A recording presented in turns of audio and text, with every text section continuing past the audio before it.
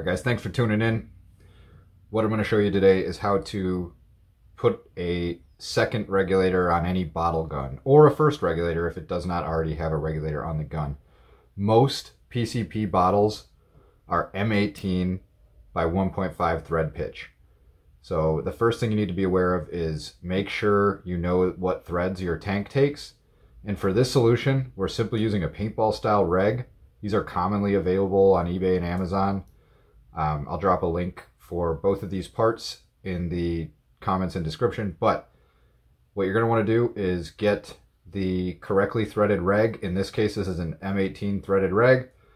That is going to go onto this M18 threaded bottle on this Airmaks Krait, which has a terribly designed regulator that creeps all the time. So we're going to try to prevent that and get better consistency by using this regulator to double regulate the gun. The next thing you're going to need is an adapter. Okay, so what we've done is we've already taken this bonnet off and taken the piston out. We've inspected it. We've put a lot of silicone lube on the O-ring surfaces, so it is ready to go. And then you're just going to need this adapter. So I already have greased the O-ring up here a little bit with some silicone oil, grease rather. And we'll simply screw this in to this paintball style adapter. Right now these are on sale for I think like $7 shipped on Amazon. So I bought a couple of them just to have for additional projects. Another way you can do this if you don't want this to be so long, I know Huma sells a bottle reg for their bottles, which has a regulator in it, and then M18 threads. So in this case though, this whole setup is like less than 40 bucks. So you got the reg and you got the adapter. Now the adapter has the paintball threads here and M18 threads here. So what we do is we degas the gun, pull the bottle, thread the reg into the bottle, and then we thread this adapter onto the gun. And what this is going to do in the case of this Airmaks Krait is hopefully we're going to get much more consistency out of it. No creep from that reg, which seems to really want to creep when the bottle is filled up to 300 bar.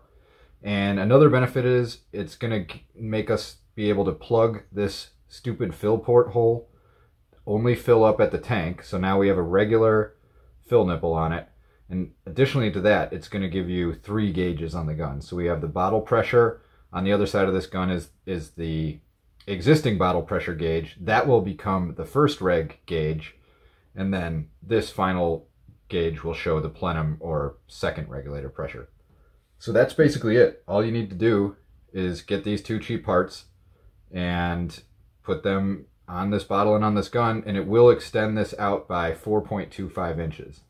But you can basically double reg any gun to make it double regged like the FX Maverick or the FX Impact very cheaply for 40 bucks. So you can either do it this way, or you can get the Huma adapter, which I think is 100 or 150 bucks or something like that. But we're going to go cheap on this one, and then maybe we'll make a follow-up video with how this thing actually performs. But I just wanted to show you guys this, especially the Airmaks Krait owners. Everybody's having tons of problems with that terribly designed reg.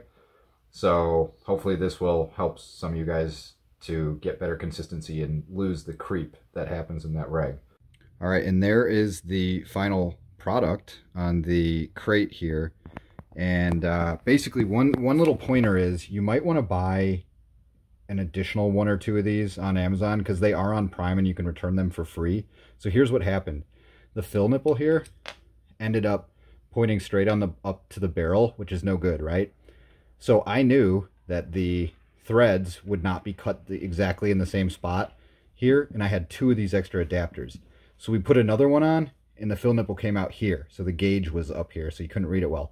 So the third time's the charm. We took the third one out, screwed everything in tight, fill nipples pointed perfectly down, gauge is at the side exactly where you'd want it to be. So that's how it worked out. And now we've got this right at 155 bar, feeding the other reg at 120 bar, and now we're going to have hopefully no creep and a way better performing gun. So hopefully this is helpful. Cheers.